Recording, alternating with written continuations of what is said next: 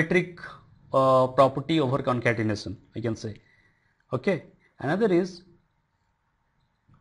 R1 plus R2 into R3 is equal to R1 into R3 plus R2 into R3. So this is a distributive property of concatenation. Okay. These things you can always prove by first going through a language, converting it into the language form and proving the proposition. Okay. Now another thing is called closure property equivalence. Okay. So we have clean closure.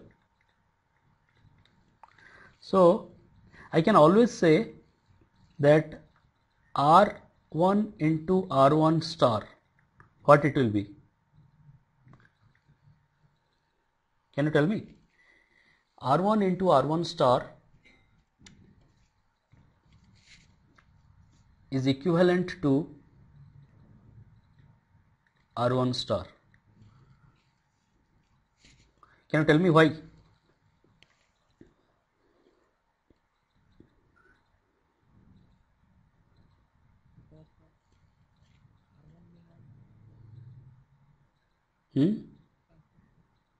Oh,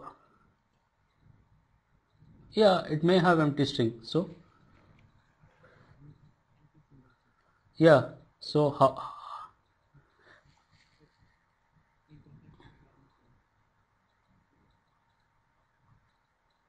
no, that is one case, but R1 may not have empty symbols.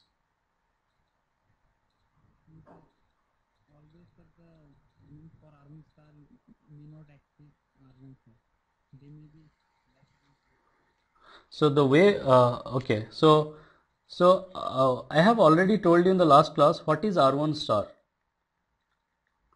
So R1 star is nothing but union of I is equal to 0 to infinity L of R1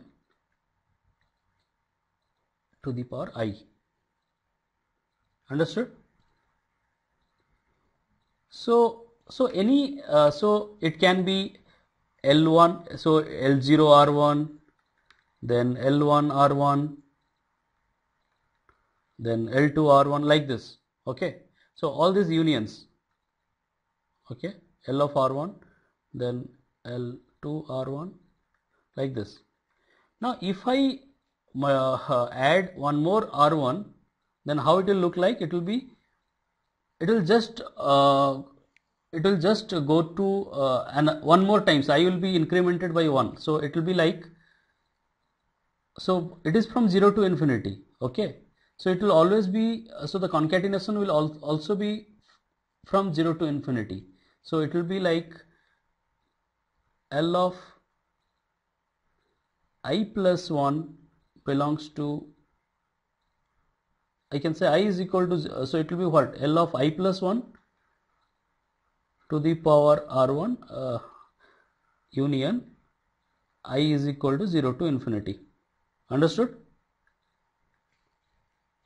Any doubt?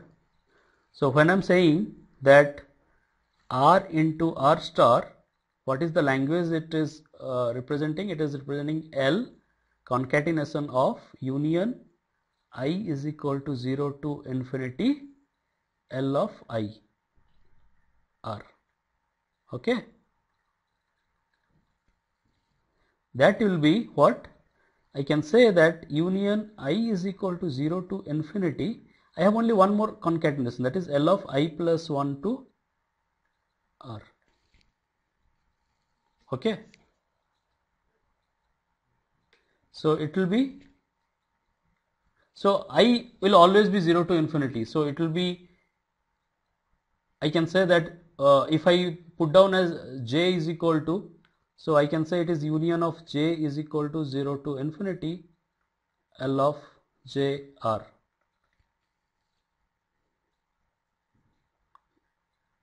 And hence it is R1 star. Any problem? Okay. Then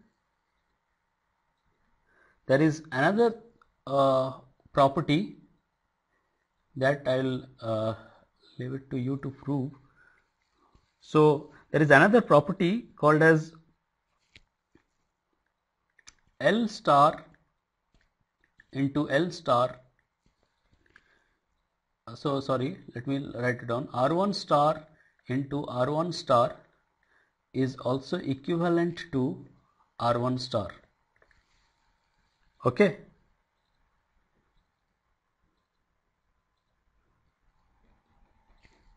Similarly,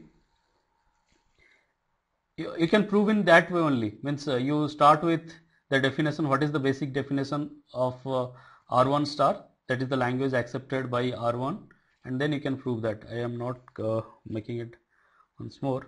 So and another is R1 R2 star into R1 is same as R1 into R2 R1 star. Okay, so this is another property. You can try that to prove. Okay, so we'll now start the BPUT question which has been asked. That is, the first question was R plus S star is R star plus S star. Okay, prove or disprove. So is it correct or not? Let us try. R plus S star is equal to R star plus S star. Tell me whether it is correct or not. So it is like prove or disprove. So it is a 2.5 marks question. So you don't have to, yeah. So tell me whether it is correct or not.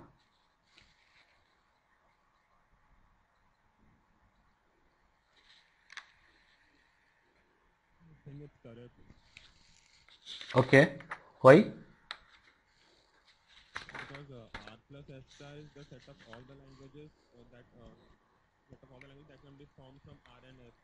So R is a regular expression, S is a regular expression. Yeah. R plus S star is set of all the languages that can be formed from R and S. Yeah. And again, R star plus S star is the set of all the languages formed by R union set of all the languages formed by S. So you will start. So you will start like this. So R plus S, L of R plus S is equal to what? L of R union L of S. Correct? So if you apply the closure property, what will happen? It will be union of, so L star, you can say L star R plus S will be either the word will belongs to L star R or it belongs to L star S. Understood? So hence it is proved that R plus S star is equal to R star plus S star. Okay, it is a simple proof. It is nothing to nothing magic about it. So let us try the second question. If I say RS plus R whole star concatenated by R, whether it is equal to R concatenated by SR plus R star. Tell me. So first you will apply the basic operations of this thing. So RS plus R star into R, what it will be?